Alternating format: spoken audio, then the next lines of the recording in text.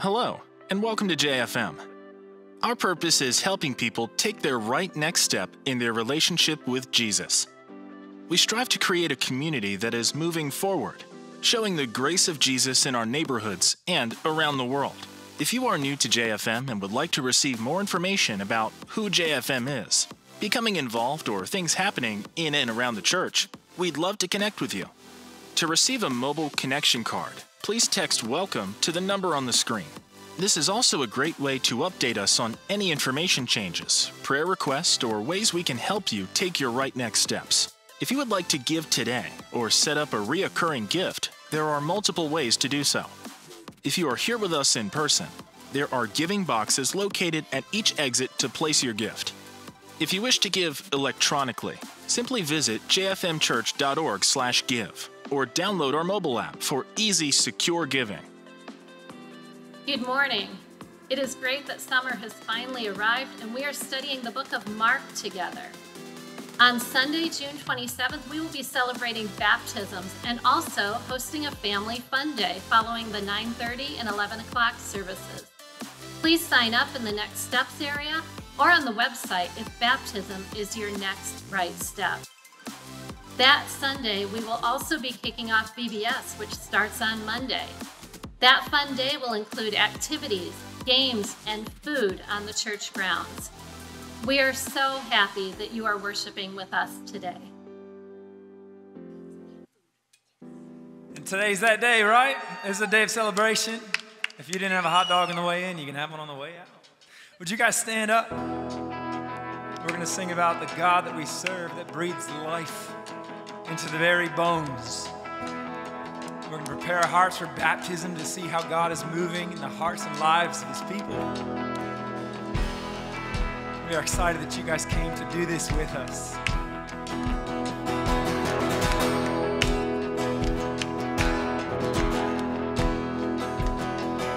Saturday silence, surely it was through. Since when has impossible ever stopped you? Never. Friday's disappointment, Sunday's empty too. Since when has impossible ever stopped you? This is the sound of dry bones rattling. This is the place where the dead men walk again. Open the grave, I'm coming out. I'm gonna live again. This is the sound of dry bones.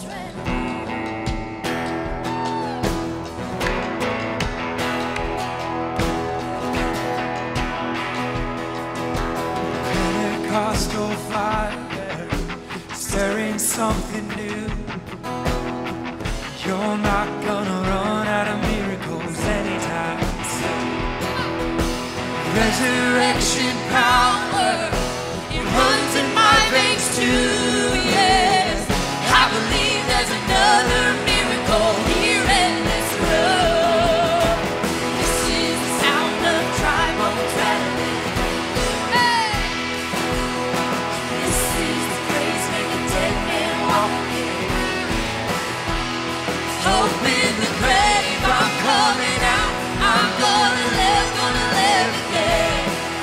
This is the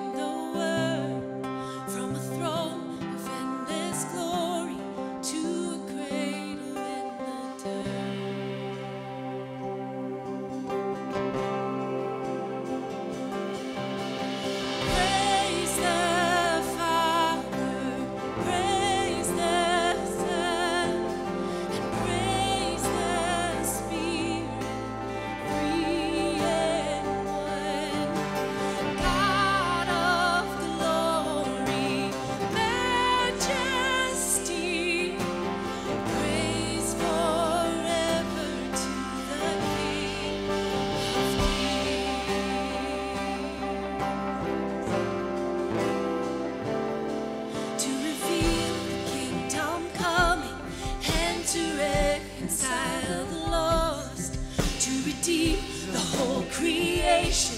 You did not despise the cross, for even in your suffering, you saw to the other side.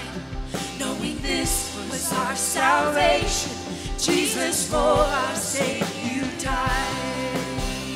Oh, yes. It's what we came to do.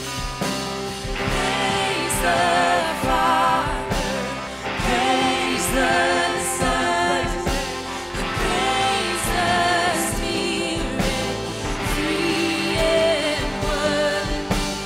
God of glory, majesty, praise forever to the King of Kings.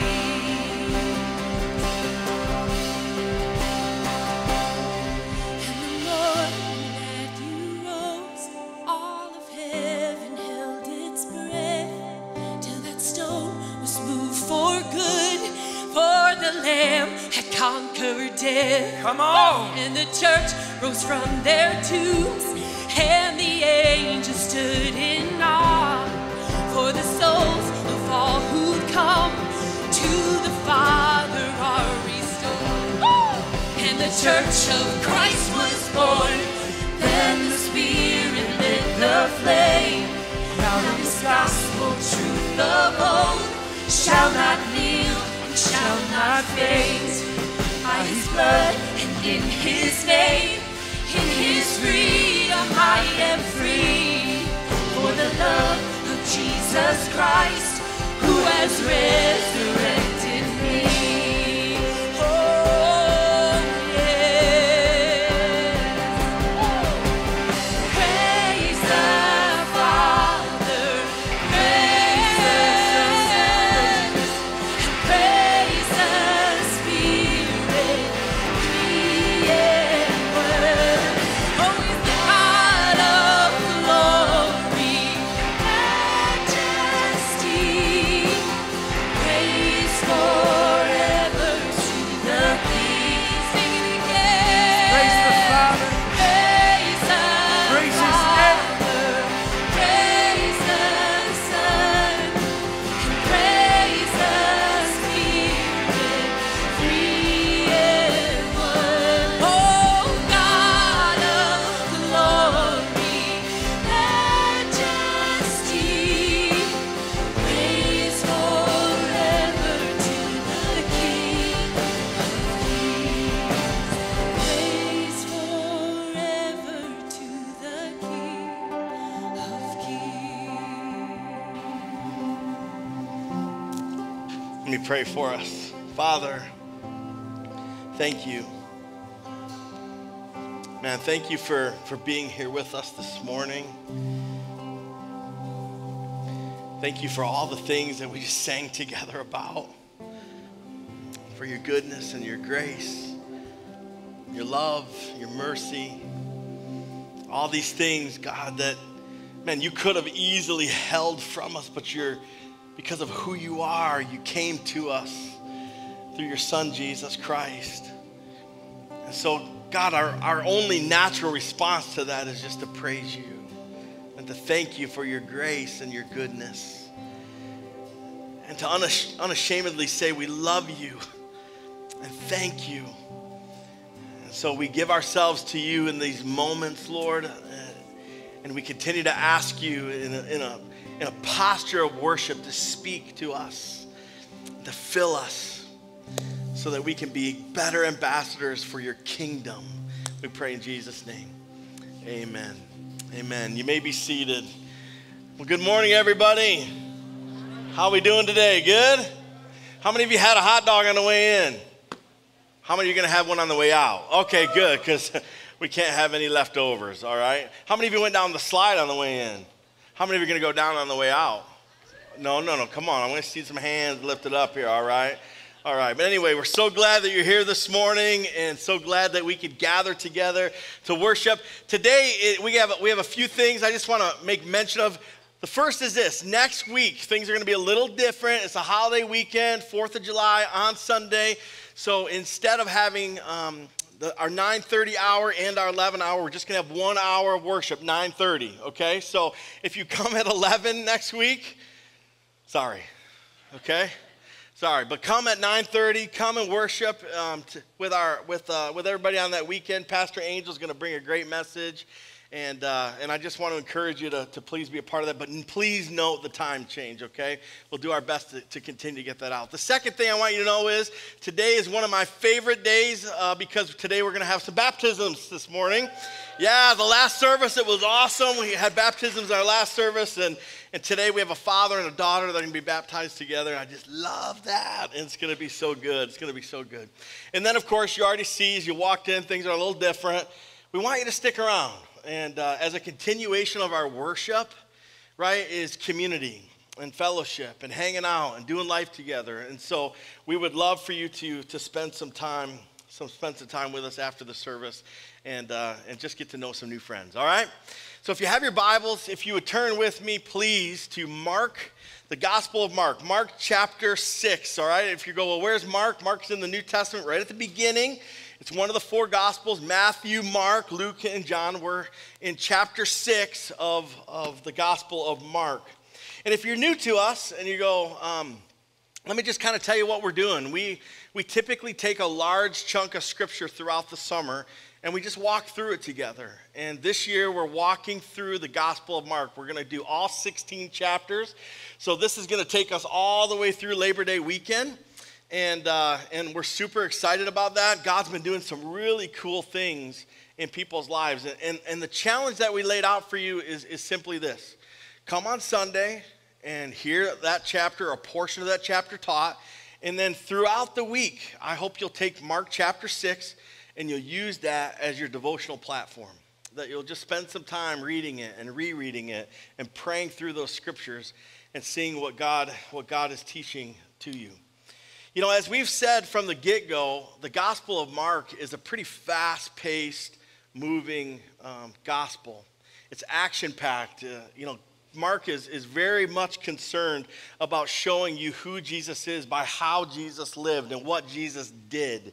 And so in this little chapter in Mark 6, there's a lot happening.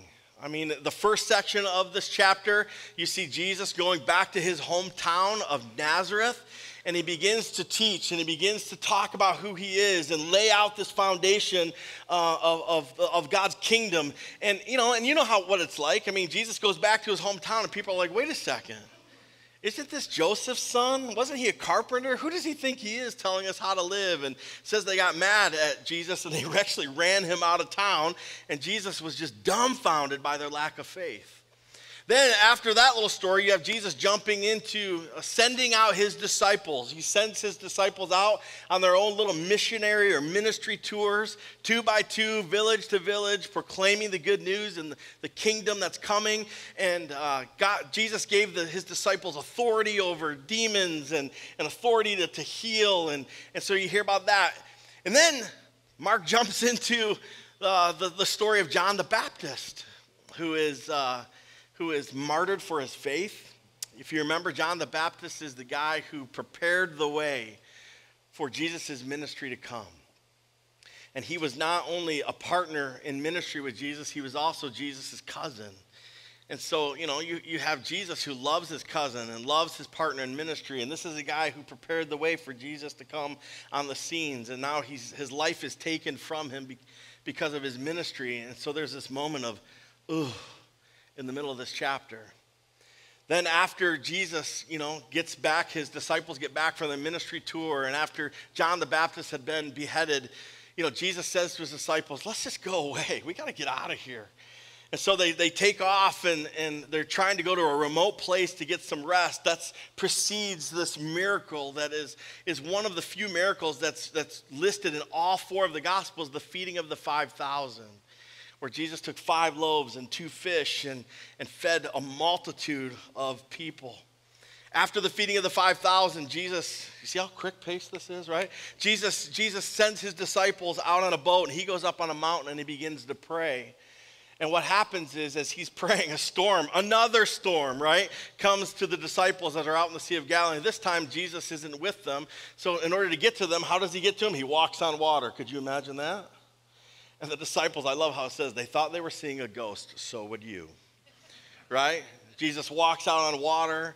You know, he calms the storm, calms some things inside of his disciples. His disciples are once again in awe of Jesus. He's in the boat with them. Now they go to the other side, and it says that this time on the other side, the people recognized who Jesus was. And instead of asking him to leave, they flocked to him, and revival broke out in the Decapolis. That is a lot to unpack in a little chapter, isn't it? And tucked away in this chapter is a beautiful picture of Jesus' heart that every single time I read it, it grips me. Every single time I read it, I have to pause and I have to think about it because it just is I'm in awe of it. You know, remember, Jesus' ministry partner and his cousin had just been martyred. Remember, Jesus' disciples had just got back from their ministry tour. And Jesus is no doubt overwhelmed with his grief, and he's no doubt overwhelmed with some of the events. There's no doubt he's excited also. So there's these conflicting emotions that he may have. He's no doubt excited to hear about the stories his disciples have. And it says he wants to get away. Let's pick this up in verse 30 of Mark chapter 6. Listen to what it says. It says, the apostles gathered around Jesus and started to report to him all that they had done and taught. Then, because so many people were coming and going, you know, if you were a part of a Jewish funeral, right, or there was lots of people coming and going. This was like a long grieving process. People were coming, people were going, people were talking about John the Baptist. It's his cousin. You know, people are probably flocked to the disciples because of what they did. Lots of people are coming at Jesus. It says they didn't even have a chance to eat. That's how crazy this was. And so Jesus says to them, hey, gang, let's get into a boat and let's go away.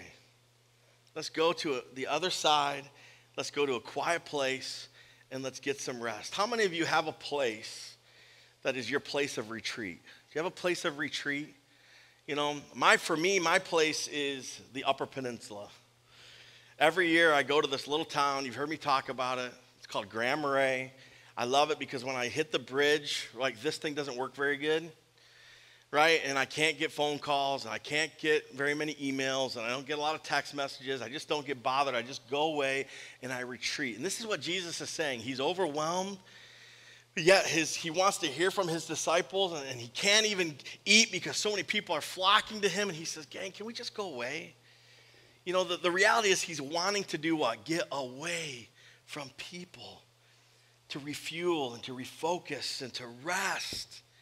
But what happens next, this is the portion of the scripture that I want to focus in on, because every single time I read it, it just gives me one of those, like wow moments.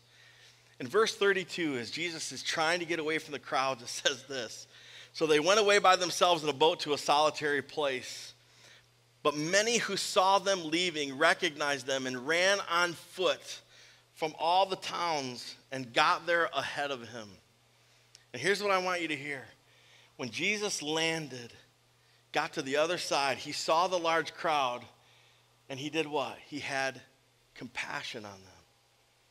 He had compassion on them because they were like sheep without a shepherd.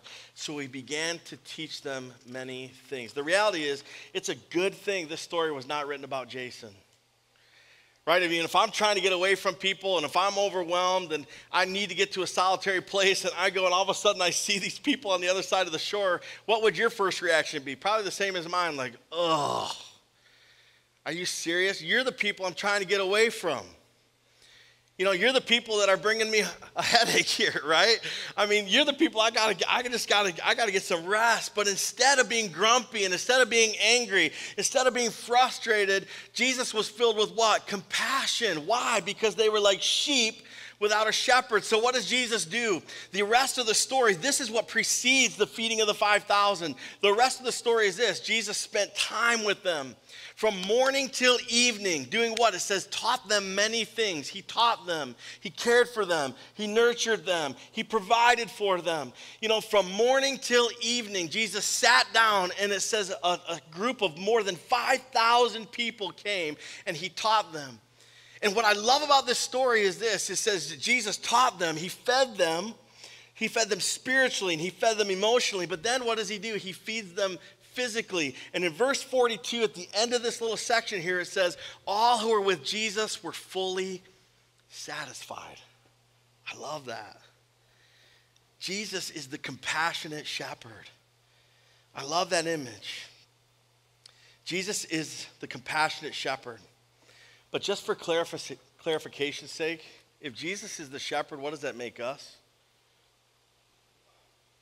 Sheep, right? And you go, oh, that's so sweet, right? Sheep, I mean, they're so fluffy and they're so cute. No, that's not a compliment. Sheep are the dumbest animals on the planet. Did you know that? In fact, let me give you some qualities or characteristics of sheep. You know, so is this, sheep get easily lost.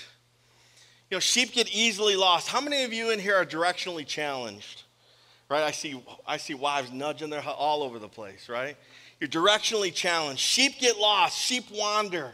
But here's what I think is important for us to see is this lost that we're talking about from a spiritual sense is this. It's not directionally, it's spiritually. And listen to what the Bible says in Isaiah 53 verse 6. It says, we all, you, me, all of us, like what? Sheep have gone astray.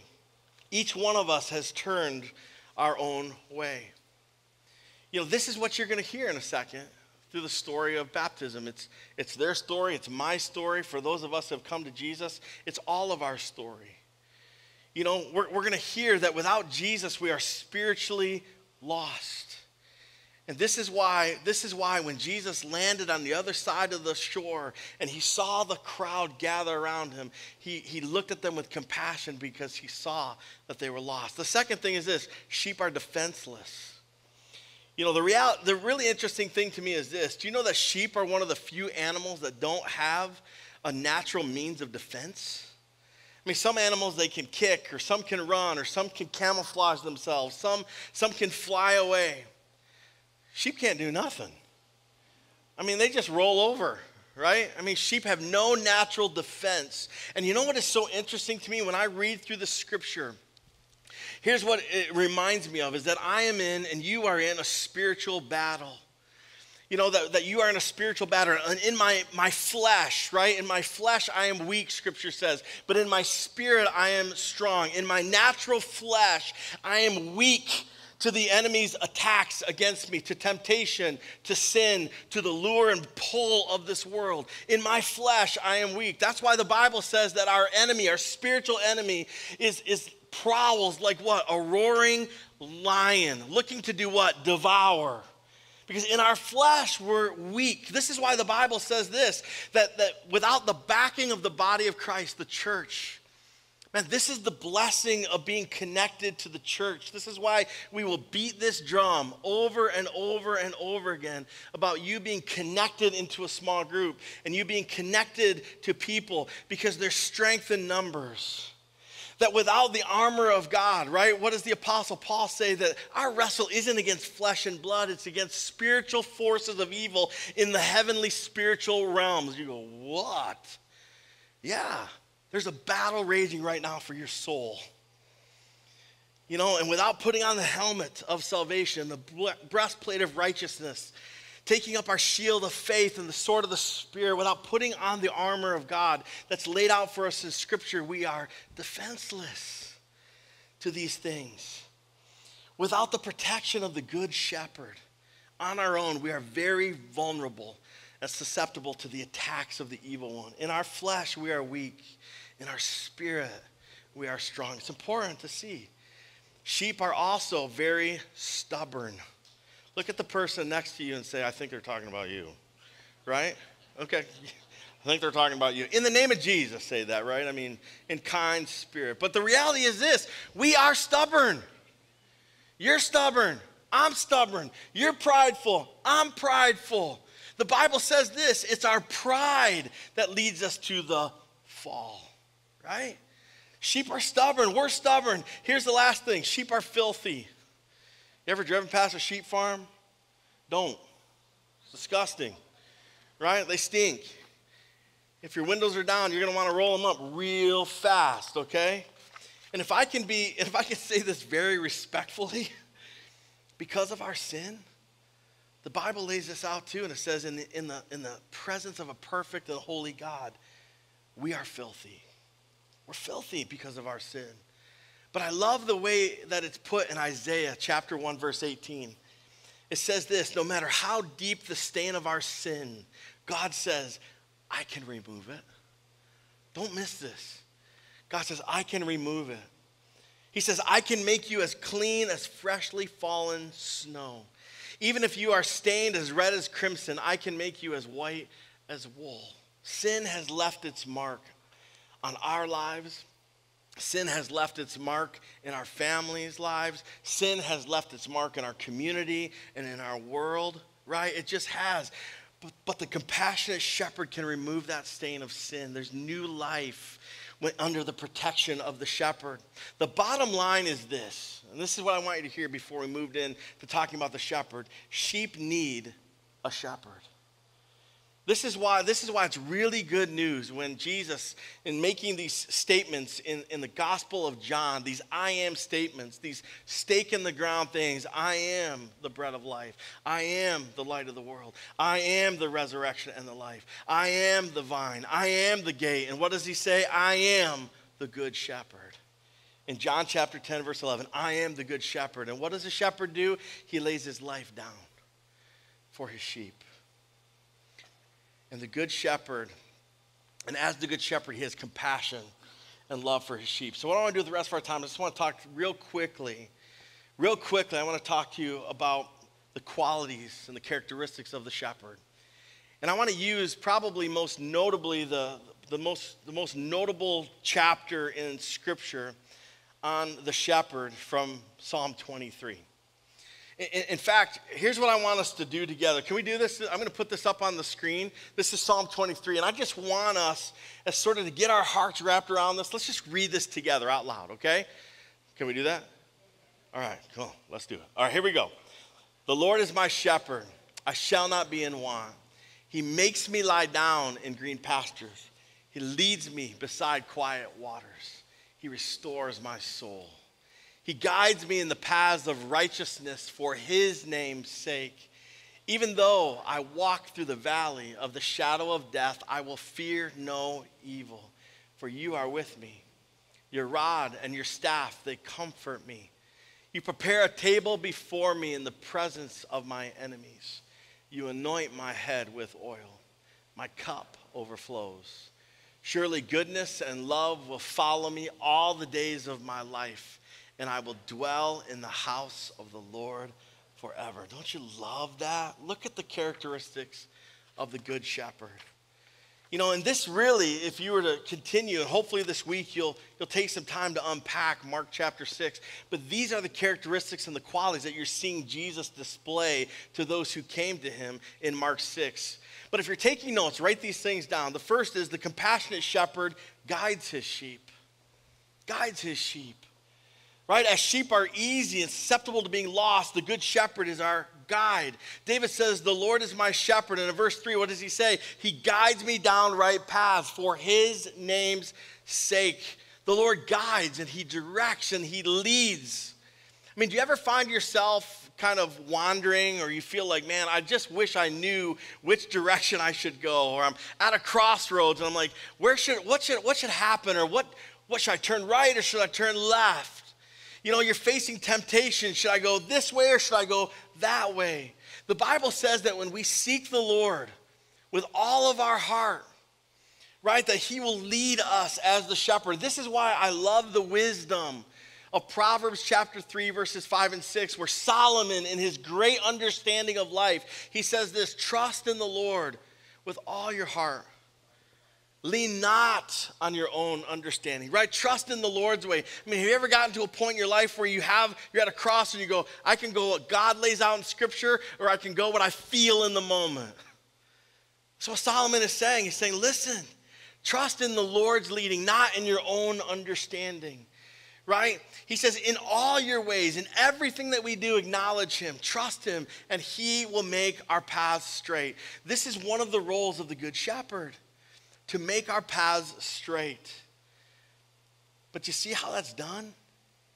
Right? That's done as we connect, as we engage, as we press in, as we like to say here, as we give God our yes to his word and to his way. You know, have you ever been in a room full of people that you're just unfamiliar with? Maybe you're like, yeah, I came here today and I'm unfamiliar with people. I get it.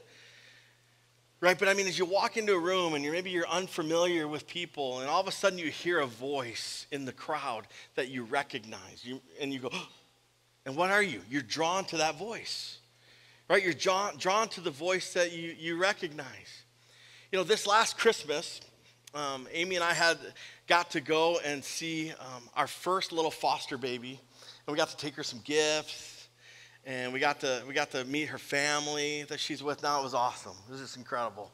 And so as we were driving there, I remember thinking, I wonder if she's even going to know who we are. I mean, we only had her 5 weeks, but in those 5 weeks, man, we held her and we loved her and we nurtured her. She was in special care nursery, and we would drive up before we even took her home, and I would sit with her at my lunchtime, and I'd go up after work, and you know, one of us was there from like 5 at night till midnight, and we would just hold this little one in the hospital. We just loved on her. She's a little bitty thing. And I remember we walked into the house, and I saw her in a little extra saucer thing, and I'm like, oh, hey, and I called her by name, and I'm like, oh, she's growing up. It's so cool, you know.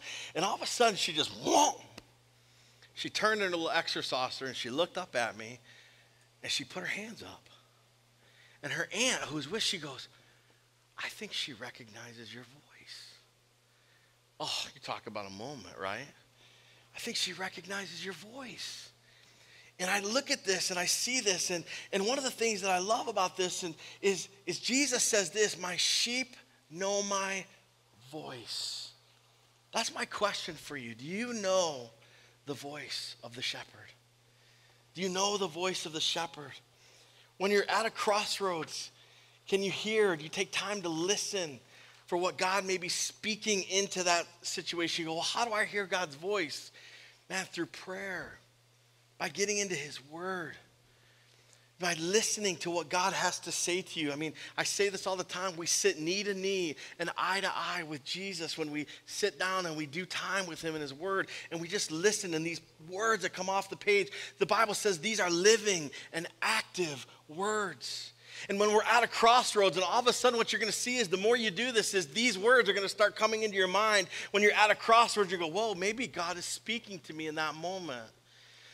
Or through prayer, maybe God will prompt you into something. Or maybe you surround yourself with the right people who are on the same journey that you are, and all of a sudden they begin to speak into a situation, and you go, oh, is this God speaking into this situation? The Bible says this, be still and know that I am God. Jesus says, I am the good shepherd, and the sheep know my voice. The second thing is the compassionate shepherd provides for his sheep. The compassionate shepherd provides for his sheep. Look at what King David has to say about the shepherd in verses 1 through 3 of Psalm 23. It says, the Lord is my shepherd, I shall not be in want. He makes me lie down in green pastures. He leads me beside quiet waters. He restores my soul. Now, 2 weeks ago, I asked you an important question as we looked at a different section of this gospel. This was a section of Jesus calming the storm, and I asked you, how many of you are walking through a storm, or are walking through a storm with somebody else, or see a storm coming on the horizon? And about 3/4 of our hands went up in the air.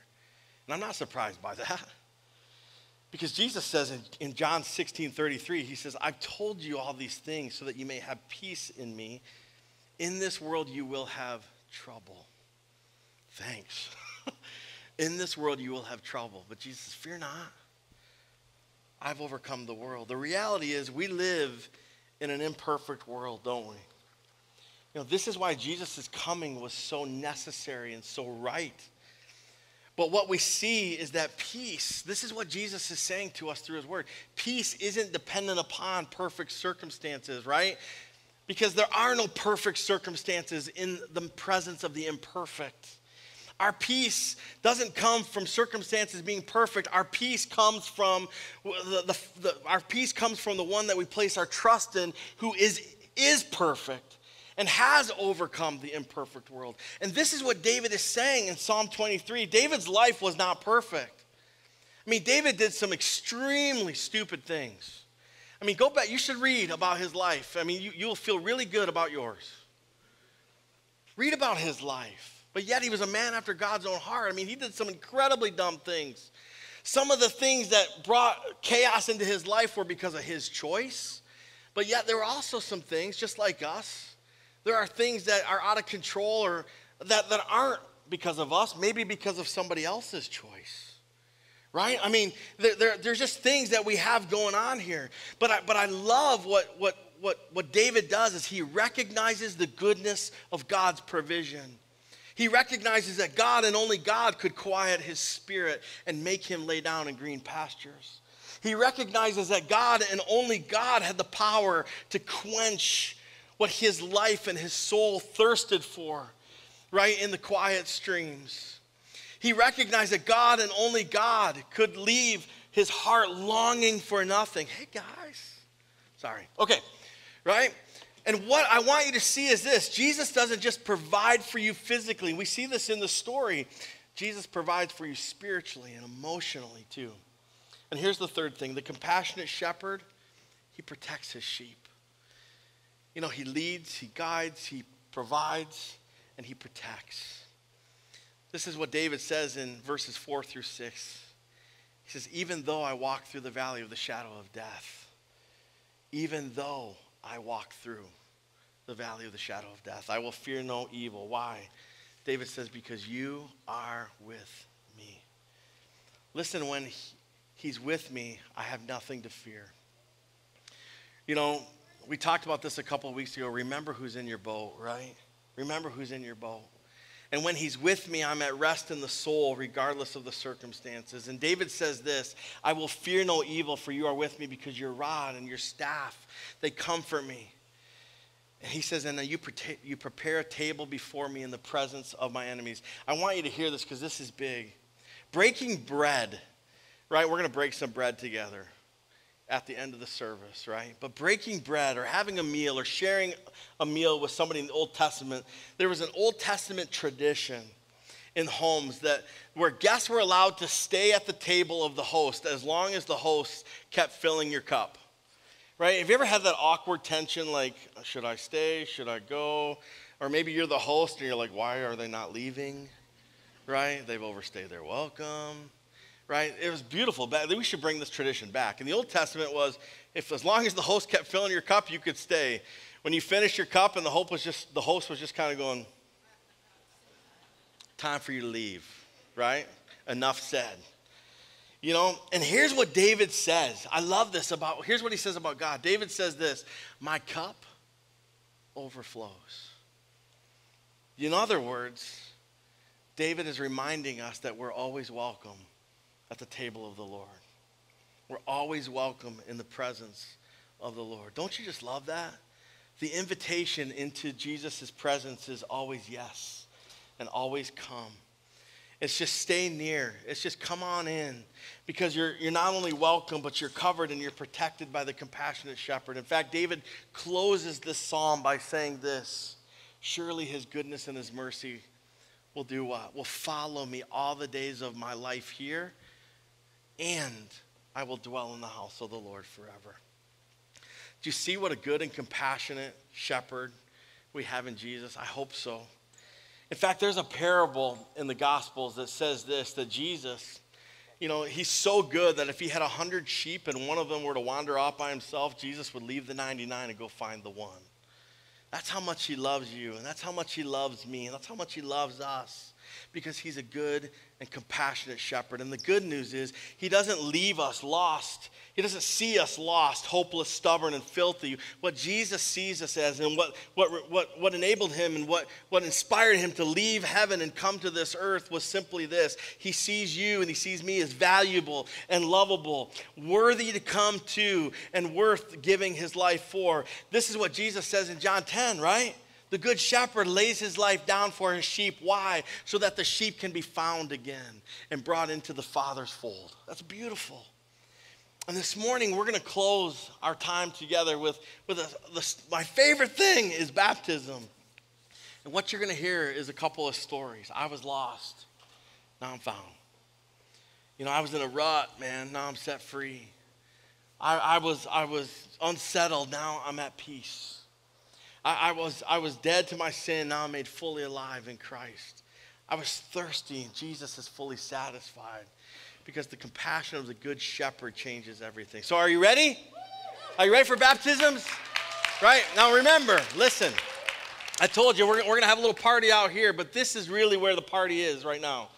And as you hear these stories, you're going to hear stories from my buddy Matthew, and you're going to hear a story from his daughter London. And I've just gotten to know these guys over the last little bit, a couple weeks. I'm telling you, I love these guys. And you're going to hear their stories, and we're going to cheer like crazy for them because God is doing some great things in our life, all right? So let me pray for you and pray for this time, and then we're going to baptize.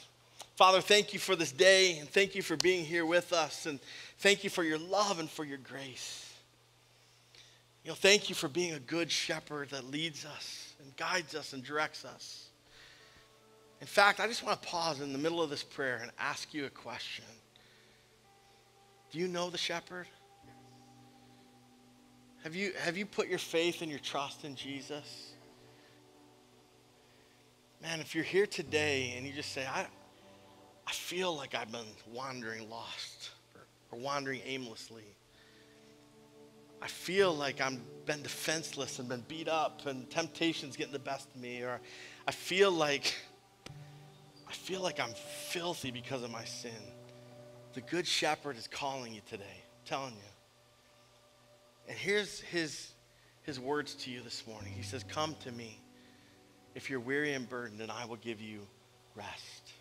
Because that's what the shepherd does. And so if you're here this morning, just pausing in the middle of this prayer, and you're just saying, Jason, I know that I need Jesus in my life.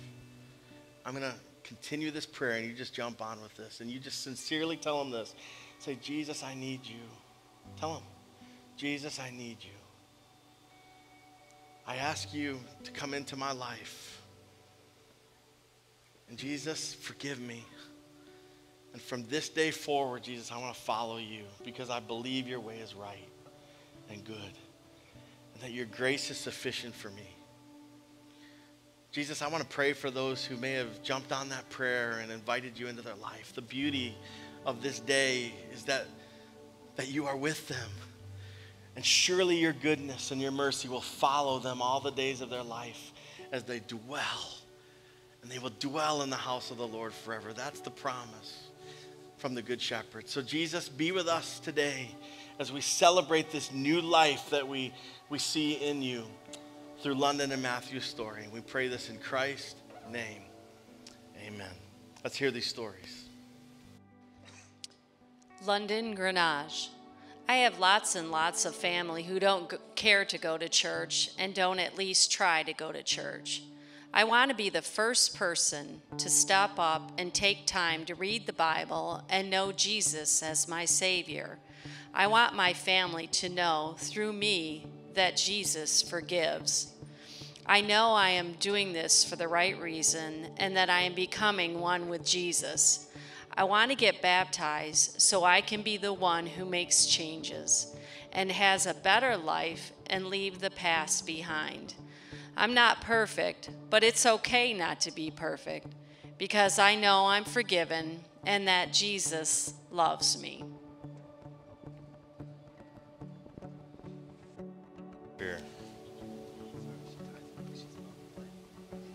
All right, there you go, girl. Hop in here. This is my friend London. She's awesome. And a couple days ago, we sat down together and we had a really cool talk. And London said to me, I want to know that I'm right with Jesus. Remember you saying that? We talked about that. You said, I'm ready to say yes. And so my word for you, as I've been praying like crazy this morning for London, is that you just keep moving forward. Right? What'd you say in your story? I want my family to know. I want to be a pace setter in my family. You know, you talked about how you want to be an example to your mom and your brothers and sisters, right? Yeah. And that's a really beautiful thing. And so we're going to celebrate the new work that God has done in London's life by baptizing you today, okay? I baptize you in the name of the Father and the Son and the Holy Spirit. Amen. Go ahead, plug your nose.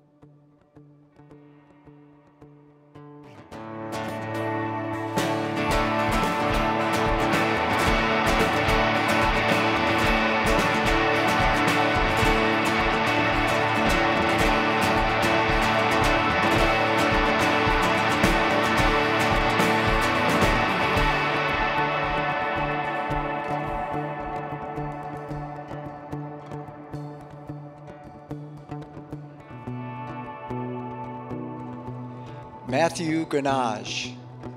My journey to Jesus has been a roller coaster ride. I knew where I was supposed to go and that Jesus was the right way, but I've spent a lot of time on with Jesus and then off with Jesus. I spent so much time hoping for the highs that I ignored my lows. And even for a few seconds, I convinced myself that I was happy, even though it was temporary. I grew up in the church. I went to Queens and St. Mary's and Lumen Christi until I moved to Arizona. When I left home and got to Arizona, it seemed like I was free to make my own choices. And one of the choices I made was to go to a public school. As the years went by, I slowly got out of my routine, and the solid relationship I had with God faded fast. Fast forward, I became a father and tried my very best to be a good partner, but there was always something missing deep in my heart. I could feel myself becoming darker and darker as the years passed by. A few years later, and back here in Jackson, I started working at a video game store with someone who attended JFM. Every time I was around him, his energy and his overall compassion toward other people was something I truly admired. Not only was I curious to understand why he was this way, but I found out that he was part of JFM and that he spent a year doing mission work. Every time he told me a story about the mission trip he was on and some wild place he went in the world, I couldn't wait to hear another one. Noticing I was curious about his faith, he invited me to join him for a small group at JFM. At first, I was extremely reluctant. Not because I didn't believe in God, I just felt like I had drifted so far away from God. Finally, I decided to come, and at first I thought I didn't belong. But once I allowed myself to listen, I started to feel full, and I wanted to know more about Jesus. I could feel his presence, and I even started crying. I was so surprised that I cried. I remember getting on Google and asking if it was normal to cry during church. I found out it wasn't uncommon. But being a single father, I realized that there were a lot of things inside of me that I wanted to change. I wanted to make sure that whenever my kids looked at me, they knew that I was there to protect them, but that Jesus was all they needed. So recently, I've made the decision to give my life fully to Jesus. I want them to know that salvation is what we all need. I'm really thankful that I found this church, and I'm grateful for those who have helped me reconnect with Jesus. I undoubtedly believe that he has forgiven my sins. I undoubtedly believe that he is my Savior. I feel renewed every time I leave church. I love to sing and praise Jesus. I still cry, but that's okay. because I know he loves me. All right. Hop on here, brother. You know, you said it in your story, Matthew, but the word that I prayed this morning that just kept coming to me was renewed. You know, and I think those tears are just a release. You know, I'm crying. Stephen cries all the time. Right? But that's a good thing. Man, and God is doing a good work. You know, one of the things you kept saying to me is, I want to be a good dad, and you are, brother. You're doing a great job. And we're so glad that we get to come alongside you and see this new work that God's doing in your life. So let me pray over you. Matthew, we just pray that the Holy Spirit would continue to be with you, lead you, direct you, guide you. We thank you, for God, for the work that you're doing in his life, for the tender heart that you've given to my friend. And we just ask, Lord, that as he continues to seek you in all things, he would find you in all things. That you are his provider, his protector, you are his shepherd and his leader. And we thank you, Lord, for this day, for the encouragement he is to each of us. We pray in your name. Amen. Matthew, I baptize you today in the name of the Father, and the Son, and the Holy Spirit. Amen.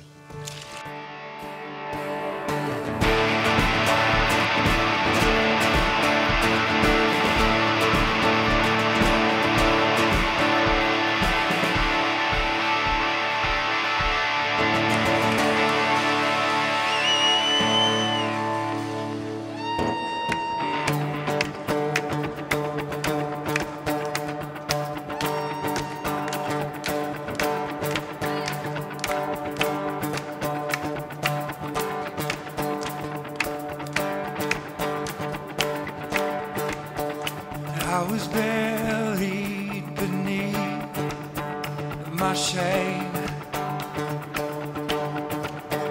Who could carry that kind of weight?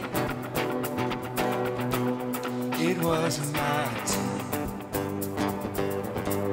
till I met you. I was breathing, but alive. All my failures I tried to hide. It wasn't my turn till I met you. She called my name and I ran out of that grave. Out of the darkness into your glorious day. You called my name and I ran out of that grave. Out of the darkness into your glorious day.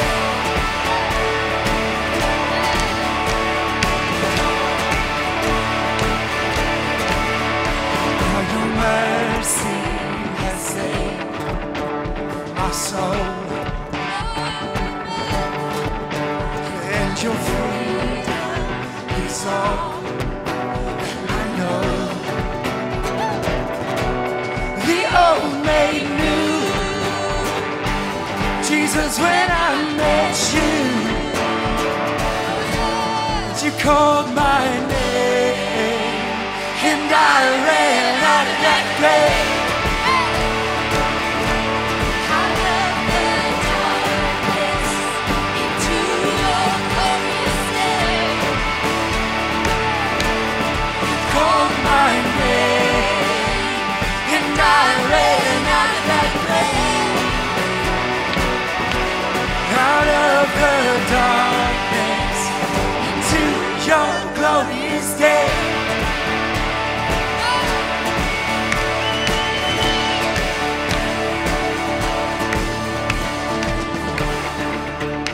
Guys, you gotta carry this part. My story for his glory. I needed rescue. My sin was heavy. The chains break at the weight of your glory. I needed shelter, I wasn't orphan. You called me a citizen of heaven. When I was broken, you were my healing. Now your love is the air that I'm breathing. I have a future, my eyes are open. Just when you called my name. Here I ran out of that grave, out of the darkness, into your glorious day. You called my name, and I ran out of that grave, out of the darkness, into your glorious day. Wait for it.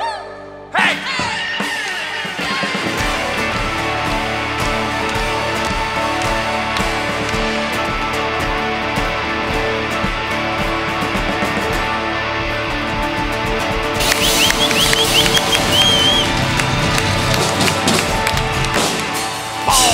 All right. I don't know if you saw this or not, but how fitting that we had some confetti from Easter fall out of the ceiling, right? I thought that was so awesome. It's like floating down. It's still here. All right. Guys, God is good, isn't he? Isn't he good? And you know the cool thing is we get to spend some time together just continuing to proclaim that goodness through our fellowship, right? Going out, just hanging out, having a good time together. That's a part of worship. I don't want us to undersell that. That's a part of our worship. Thanking God for what he's done, thanking God for who he is, and then joining together in the fellowship of the saints, right? Breaking bread, having fun. So I'm going to encourage you to hang out with us, okay? But I also want you to just understand the significance of this day. Man, we just celebrated from death to life. Man, from death to life. And that's what Jesus does. And so if you made a decision to follow Jesus today, come find me. Go out to our Next Steps area. Let us know, because we want to come alongside you and celebrate the new work that God's doing in you. All right? Guys, what time is service next week? 9:30. All right, we'll see you. Have a great one. We'll see you outside.